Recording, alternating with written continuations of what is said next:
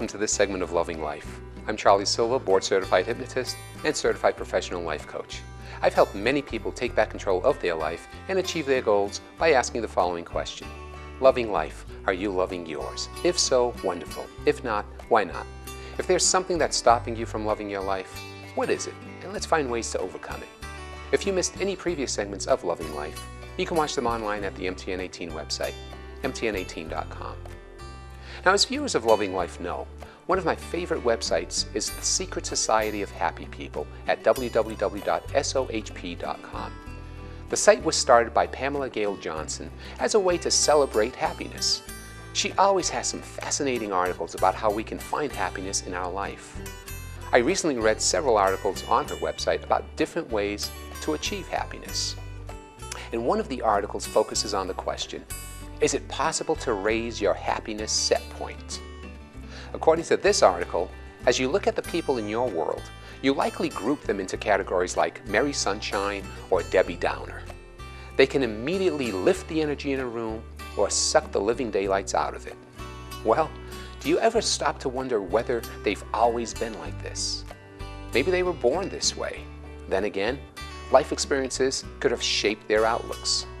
Although we all have qualities of both Mary and Debbie, chances are you naturally lean one way more than the other. However, that's not to say you're forever destined to stay that way.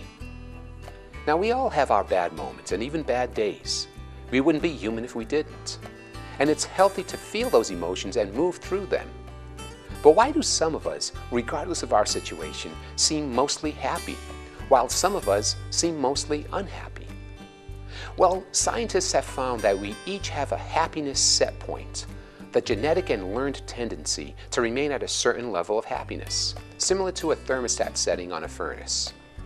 As the article notes, two of our greatest barriers to happiness, fear and anxiety, have been hardwired into us to ensure survival as a species. In today's world, however, that old wiring has become somewhat obsolete and more harmful than helpful. The article explains that we have the following 3 barometers of happiness that we experience each day of our life. See if any of these are familiar to you. The first is feeling happy, but for a bad reason. This is when someone attempts to feel better by indulging in actions that feel good in the moment, but are ultimately detrimental. Things such as drugs, alcohol, compulsive gambling, overeating, spending hours on end on the computer. This kind of happiness is only a temporary way to numb out or escape unhappiness through fleeting experiences of pleasure. The second barometer is feeling happy for a good reason. This includes things such as good relationships with family and friends, fulfilling careers, financial security, nice houses and cars. While these things can definitely have a positive impact on us, they depend on the external conditions of our lives. If these conditions change, our happiness usually changes too. True happiness doesn't come from merely collecting an assortment of happy and fleeting experiences. At your core, you know there's something more. And the third barometer is feeling happy for no reason. People with high happiness set points typically experience this type of barometer. This is true happiness, a state of peace and well-being that isn't dependent on external circumstances. This isn't euphoria that doesn't last. In fact, when we're happy for no reason, we can feel any negative emotions, sadness, fear, anger, or hurt, and still experience that underlying state of peace and well-being. People with high happiness set points don't have special powers. They just have different habits. Now, psychologists say at least 90% of all behavior is habitual. So to become happier, we need to look to our habits. Now, some books and programs tell us we can simply decide to be happy. Just make up our minds to be happy and we will be. Well, now, while that's a good start, it's too simplistic and may not be realistic. Researchers have found that all of our habitual thoughts and behaviors in the past have created specific neural pathways in the wiring of our brains, like grooves in a record. When we think or behave in a certain way over and over, those neural pathways are strengthened and the grooves become deeper. Unhappy people tend to have more negative neural pathways. That's why we typically can't just ignore the realities of our brain's wiring and just decide to be happy. To raise our happiness set point, we need to create new grooves. Scientists used to think that once a person reached adulthood, the brain was fairly well set in stone and there wasn't much we could do to change it. But new research says that when we think, feel, and act in different ways, the brain changes and actually rewires itself. Brain researcher Dr. Richard Davidson says that based on what we know of the plasticity of the brain, we can think of things like happiness and compassion as skills that are no different from learning to play a musical instrument or tennis. So it is possible to train our brains to be happier. Now, the second article asks the question, what separates the world's happiest people from the rest of us? According to the polling agency Harris Interactive, about 1/3 of the US population describes itself as very happy. These are the people in your office who are upbeat and eager no matter what unexpected challenges come their way, and the ones who seem to get genuinely excited over the smallest opportunities and kindnesses.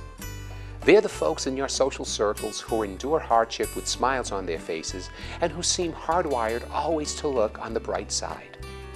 Studies show that half of happiness is determined by genetics, and a little under 40% is governed by the impact of external events. You own the 12% of the package that's left, however, and it turns out that the choices you make within that 12% make all the difference between being happy or not. Happier people realize this, and as a result, they make some key choices just about every day. One of the choices is that they choose to exercise. There are many happy people who aren't in great physical shape, so how does this make sense? The explanation is that you need only 7 minutes of exercise a day if you're exercising for the sake of happiness. That's enough to make your body release endorphins, the neurotransmitters responsible for that famous runner's high. They might not even call it exercise, but happy people find at least a small period of time each day to devote to moving around. Another choice they make is choosing to spend time outside. Just 20 minutes a day outside is enough to elevate your level of happiness. You can even combine this with choice number 1 and take your short exercise break outside. A simple walk at lunch or even a little time in the backyard, on the patio, or at a nearby park makes the difference. They might not even realize its impact on their happiness, but happy people make it a point to get outdoors. They choose to focus to make time for loved ones. Happy people make at least some small amount of social time with loved ones every day. Even just checking in with friends for a few minutes on the phone or a 10-minute conversation or activity together can make a difference. Happy people might not always have as much time as they'd like, but they find a way to interact with friends. They choose to find meaning in their work. Part of happiness comes from using your gifts and talents every day to make some kind of difference. Happy people might not have found their dream job or their true calling, but they find a way to put their daily tasks in perspective and to take pride and joy from what they do. And finally, happy people choose to contribute to their communities. Being part of a community gives you a sense of belonging and helps improve your sense of self-worth, even as you work to define who you truly are. So every day, truly happy people find a way to share something with their broader communities. So how happy are you? If you have some negative habits you'd like to replace with positive ones that will help make you happier, you know hypnosis is a wonderful tool to help you do exactly that. Give me a call and I'll be happy to help. Now be sure to check my website for upcoming Take Back Control of Your Life workshops. The workshops are free of charge. If you have goals you'd like to achieve but have been unable to do so, attending one of my workshops may be all you need to take back control of your life. Well, I'm sure I've given you some things, positive things, to think about. Send any questions or comments you have to me at charlie@mtn18.com and I'll answer them in future segments of Loving Life. I'm Charlie Silva and I'm asking you, loving life, are you loving yours? If so, wonderful. If not, why not? If there's something that is stopping you from loving your life, what is it? And let's find ways to overcome it. Always remember that you are awesome. Have a wonderful day filled with love and gratitude.